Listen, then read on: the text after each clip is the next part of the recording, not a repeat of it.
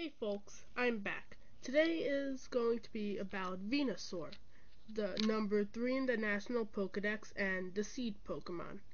So, Venusaur is really pretty much the same as Bulbasaur and Ivysaur, and it's not really so.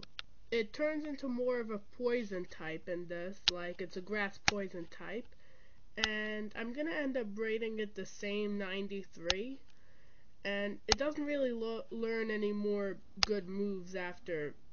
Like, it's really a good beginning Pokemon, so I don't have much to say about Venusaur. You see, it's a good Pokemon for the beginning of the game, but once you get past that, it's not so good.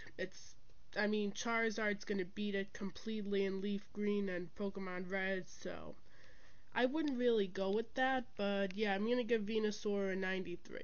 And its stats pretty much stay the same, and it evolves once Ivysaur is level 32. Thanks for watching.